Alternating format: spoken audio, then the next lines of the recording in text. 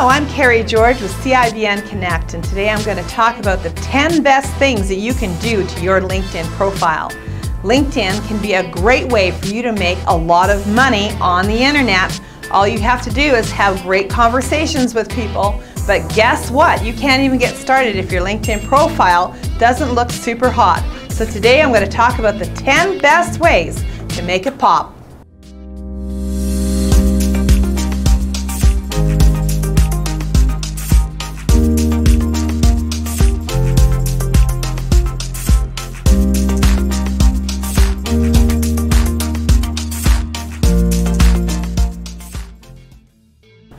Doing these things is going to really help you with your business. We once had a 74-year-old insurance agent who joined CIBN Connect, and I encouraged him to follow these 10 steps. 3 weeks after doing it, he was able to actually land a large deal that significantly increased his income that year. And the reason that he got the deal was because someone found him on LinkedIn who had been a friend of a friend. And it ended up with him getting a sale, not just of one individual, but of an entire family, and then later a corporation. This made a huge difference for him, and it can for you as well. We make thousands of dollars a year off of LinkedIn. These points are going to help you do the same. Number 1, the first thing you want to do is fill out your whole profile. I know I shouldn't probably have to mention this. Most people should know to fill out their whole profile. Yet I see many LinkedIn profiles that are not completely filled out. Things are missing. This is a great opportunity to showcase who you are, what you do, things that are important to you. You might want to talk about what your offer is. LinkedIn is like having an extra page on your website, but it's free if you're not using the paid to premium program. So fill it all out and utilize it. Make it easy for people to find out more about who you are and what you do. I'd recommend that you actually book a date with yourself. Sit down at your computer, spend a half hour to an hour, and fill the entire thing out. You'll be glad you did. Number 2, have a nice professional photograph. So what kind of photograph is a professional photograph? Well, with you standing with a collared shirt on looking professional. You should not have a picture of you holding a fish. If you are in business, you should have a picture of yourself in a business setting, or at least in business attire. That makes sense. It would be fabulous if you had a professional take these shots for you, because if you had several shots taken, you could rotate them out, and then every time you put up a new profile shot, say once a month or once a week, it makes everybody come back and look at your profile again. You see, a notice goes out when you change your profile picture to all the people who follow you. And doesn't it make sense you'd want them to look at you more than just once? In fact, it takes 7 to 14 touches to get a sale. So every time you change your picture, you are touching them. It's good for business. Change your profile picture. You don't want to have this kind of a thing going on with a selfie and they can see your arm up there. It looks terrible. You also don't want to take a picture that you've had from the past, maybe where you were standing with your ex, and now we see that you've cut out the body and there's a hand up here on your left-hand shoulder. Don't do that. You want to have a professional shot that looks good.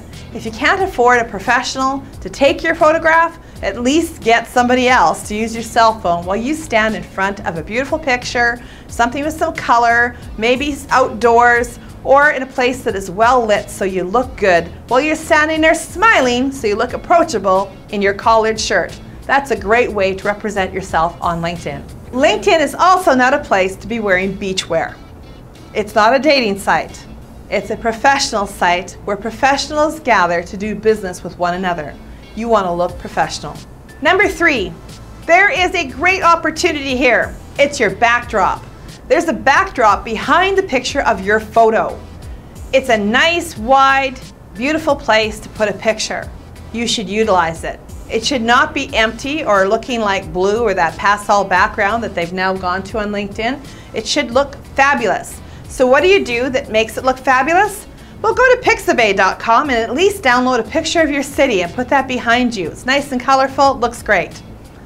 You might want to get something branded that has your logo or some offer written right across it. That also would look great. but you want it to be utilized. You don't want it to be sitting there blank and empty and looking like you don't care about your LinkedIn profile at all. Number 4, email sync. This is a fabulous opportunity to go to your email account and sync all of the people who you have had any type of dealings with in the past to your LinkedIn profile. It increases your connection, and as it increases your connections, what happens is more people hear the messaging that you're putting out.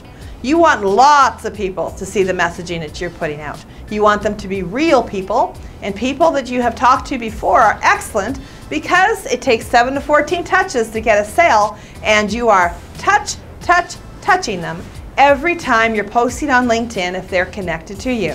You simply go to your Connections tab and follow these instructions.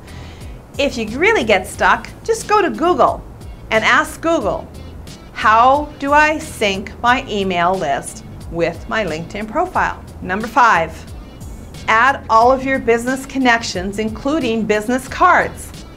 Are you one of those people that has a big box of business cards that's just been hanging out in your office somewhere you've been collecting for years? It's time to put those cards to work. With anti-spam legislation, old contacts are sometimes difficult to start sending emails to. You might not qualify to send them emails without having some difficulty there. However, it is certainly fine to invite them to become connections on LinkedIn. That is within the parameters of what is acceptable. So go ahead and reach out to those folks. Maybe you want to put them into a spreadsheet, download the spreadsheet into your LinkedIn connections. And LinkedIn will send them a message and say, hey, would you like to connect with you on LinkedIn? And as they do, your LinkedIn connections grow. You want lots of connections, because if you don't have lots of connections, you're destined to buy ads forever. And if you enjoy paying a lot of money for ads, then definitely don't add any connections, because you'll get to do that forever. You would not hire a radio station to put out an ad that you had created if you knew that they had less than 500 listeners, would you? So why do you think that you're going to get anything from any of your social media platforms if you have less than 500 followers or connections? Doesn't make any sense, does it? Yet, I talk to people all the time who will say to me, I don't understand it. I've made all this great content and I'm putting it out on social media and nobody's responding. I'm not getting any calls. It seems to be fruitless. It's been a waste of time. I can just about always go look them up on LinkedIn and Facebook and other social media channels and find out that they have less than 1,000 followers and connections combined. It takes 10,000 followers or connections before you start making an impact. So start working on getting those numbers up. The more connections you have, the better it is. So things like syncing your emails and adding your business cards really add up. You want to get on that right away. Number 6, join some groups. If you start joining some groups of people that have an interest in the things that you have an interest in, or if you join some groups where people would be in your target market, this is a great use of your time on LinkedIn. Also, as you meet people in those groups, it's easy to invite them to become connections and to raise your connections. So this is something you want to do. When you join groups, there's often rules that have been written out as you go into them. You want to actually look at those rules. If they don't allow you to post or to talk about your business, that's probably not the best group for you. So you want to look for groups where it's more open and you're able to post and conversation is encouraged amongst the members of that group. Number 7, write an article. There's an opportunity not just for posts, but also to write articles on LinkedIn. And when you write an article, it's like adding an extra page of information of what you can do and what they might expect to see when they are going to do some work with you. So for instance, if you could offer some valuable tips, like the top 5 ways to do this, or the 7 mistakes that you should avoid if you're wanting to accomplish this. Something simple like that. But creating an article will give us another page to look at when we look you up. And the more we know about you, the more we feel that we like you, the more we feel that we trust you, the more likely it is that you're going to get contacted to do business. Number 8, put your phone number and your email address at the top of the summary or the about section. Now, I know there's someone out there right now watching this video and you're saying, well, why would I do that? I put it into the contact information in the profile. Yes, you did. However, that's not enough. There's this interesting thing about LinkedIn. If I look you up online, I Google your name, your LinkedIn profile comes up very, very high in the search engines, usually in the top 1, 2, 3 spot under your name. What do I see there if I'm not a LinkedIn user or I'm not connected to you in my first line of connections on LinkedIn? Guess what? If I'm not a LinkedIn user, I won't see much at all. I'll see your name and a very little bit of information at the top of the summary of the About section.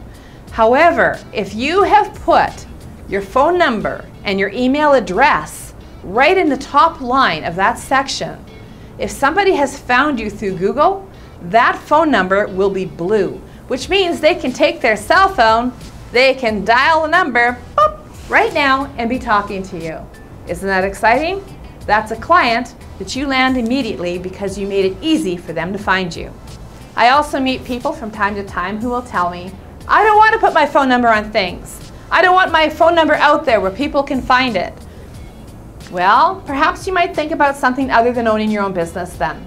Because if you're in business, you need to have a big I'm open for business sign over your life so that people can actually reach out and buy the products and services that you offer. If they can't find you, they can't use you. If they can't find you in a matter of seconds, they're going to your competitor. So you need to make it easy for them to get to you. Number 9, make a video and post it to your LinkedIn profile. It's a great idea to have a signature video, something that talks about who you are, what you do, what your offering is, so that you can actually send it to people on the bottom of your signature on every email that you send out. But another place that you would like to feature this is on LinkedIn. If you've posted it on a YouTube channel already, great, but you want to again post it in the About section of yourself in your LinkedIn profile. There's a spot there for videos. Utilize it, make it interesting, let them find you. There's also another interesting phenomena about posting videos on LinkedIn. If you have a YouTube channel where you're putting your videos and you share the link for the video that you've made into LinkedIn, it's typical that you will get a dozen, 2 dozen, maybe 30 looks at that video over the period of a day. However, once you have put it into YouTube, you still have the original copy on your desktop. Download it directly into LinkedIn as something that they can see directly on the LinkedIn platform. Yes, it's going to disappear in the feed, but it's interesting that the number of views on that video, because it was posted directly to LinkedIn, will be much higher. Probably 200 to 500 people will look at it if you have a significant following. It's a much better response ratio. Some people have asked me, should I just then do it there and not on YouTube? Well, on YouTube it doesn't disappear. So there's value in that as well. And there's value in having YouTube followers. But it's a completely different kind of platform. So the answer is yes and yes, do both. And number 10 on our list of the 10 best things that you can do to your LinkedIn profile, make positive posts daily. Every day, post positive things. Make positive quote posts. Say something positive. React to somebody positively. Don't just say, I like something, because that disappears. Actually put words to it. That is awesome. This is great. Make share posts. Do some positive posting every day. You can give away free tips. You can have my top 5 things to do in a blog.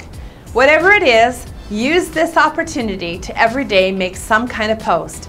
And if you're a very busy person, like many of us are, use some aggregator like Hootsuite to do it for you, so that you sit down once a month and actually work out what you want to say to the audience that follows you on LinkedIn, and you program it so that you're talking a little bit every day on your personal profile and you look like you're very engaged so that people want to do business with you.